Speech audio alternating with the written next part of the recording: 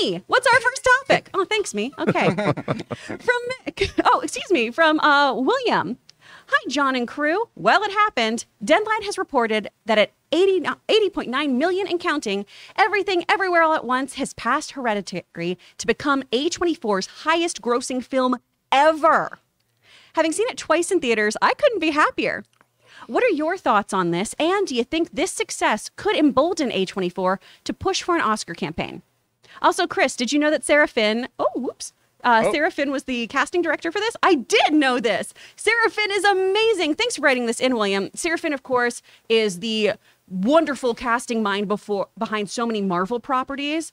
And as we've seen with so many things, most recently, Ms. Marvel, she nails it. Sarah Finn, you are doing the Lord's work. I love it. I'm so happy about this. Everything Everywhere at Once. I think, I don't want to speak for everyone, but I feel like I'm speaking for everyone in this room. That's been the runaway hit for all of us this year. It's such a great film. It's beautiful, interesting IP. It puts the multiverse of madness to shame. This is a real multiverse. Rob, how do you feel about this? I thought it was great. I'm going to give you a theory. So this was directed by two people that go by the Daniels. Yes. They're going to direct Fantastic Four. Oh, Sarah I Finn? would love that. Yes. Okay. Now, by the way, I just want to say, don't know anything. We are speculating. This is complete speculation. I mean, there's been a lot of talk, obviously, that Fantastic Four is needing a director. Kevin Feige is used to pulling directors. I mean, the Daniels made Swiss Army Man with Daniel Radcliffe, and they've made Everything Everywhere All at Once.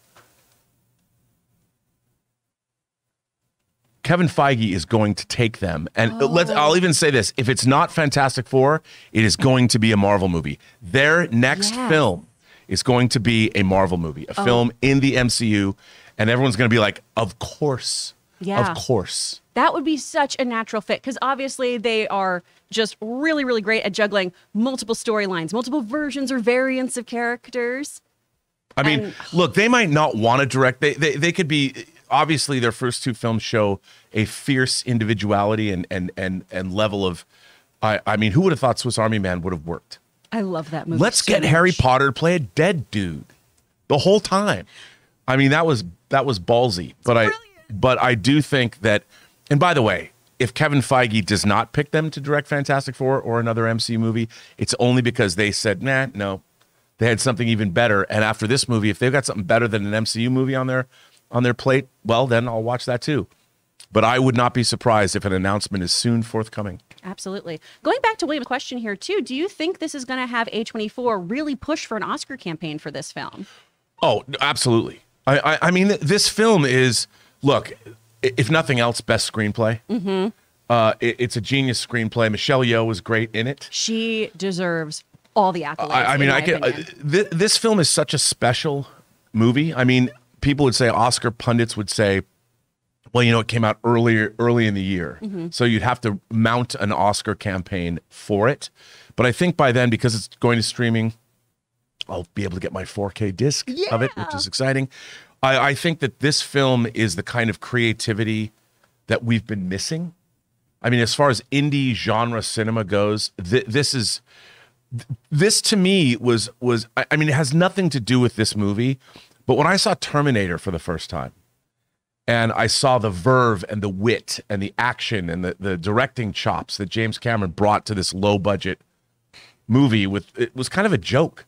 I'll be back. You know, I loved Conan, but when you went and saw this in '84, you walked out of the theater going, man, this is the shit.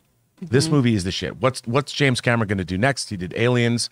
This is the kind of breakthrough movie that you don't, it's once in a generation, this film. Absolutely. And I don't think that's hyperbole. No, I agree with you full-heartedly. But really, guys, it's up to you. Do you think they're going to push for an Oscar campaign? Are you surprised that this movie is bringing in these kinds of numbers and it's the highest grossing film for A24 thus far? Let us know in the comments below your thoughts. Hey guys, we want to take a moment and thank the sponsor of today's video, Upside. You guys remember a while ago, I started using Upside. Upside is an incredible, easy to use app for buying groceries, dining out, or even buying gas. And with every purchase you make at those shops, restaurants, or gas stations, you are earning cash back thanks to Upside. When I started using Upside, I was incredibly impressed with just how easy the app is to use and how easy it is to start accumulating cash that I can deposit directly into my bank account, PayPal, Amazon gift card, many different ways. And like I said, I was incredibly impressed at just how easy and simple and straightforward the process is to start getting cash back now. To get started, just download the free Upside app in the Apple App Store or Google Play.